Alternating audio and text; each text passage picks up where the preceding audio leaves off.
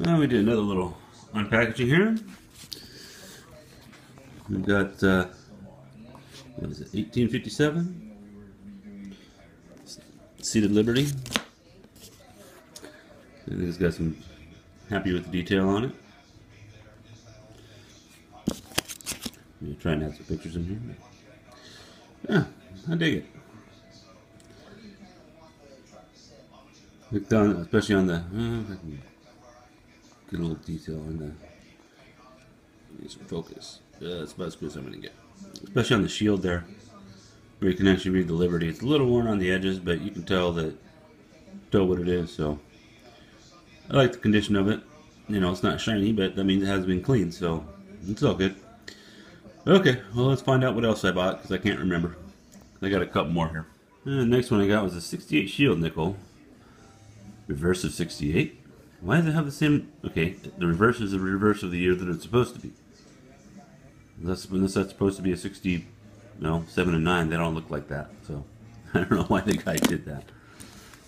But let's see what we got here. If I can find it. Yep, that's a pretty good looking coin. I like that a lot better than the one that I got in my album. I remember I didn't bought this. It didn't cost me a small fortune. You can see some of the lines in the shield there. You can see some of those lines in there. So it's got good detail. I like it. I think it'd be a good display piece. Which is basically what I'm trying to do is, you know, sort of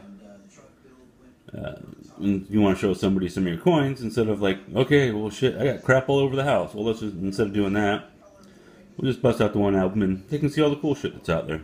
So, okay.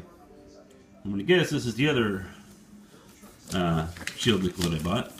I don't know that though, but we're about to find out. Yeah, there we go. These ones were a little bit more expensive. Let's see if I can get some zoom here. Yeah, this side looks pretty good. All things considered. 1866 raised type. You can see in between the things there, you got the rays that come out. And it's a little dirty on the back, but that's alright. I think if I remember right, I got it for a pretty good price. You know, hey, just shows the coins are not always perfect. So, okay, I think that's let me see. Oh, well, I'm thinking about it. So, if somebody's curious, here we go. No rays, rays, no rays, rays.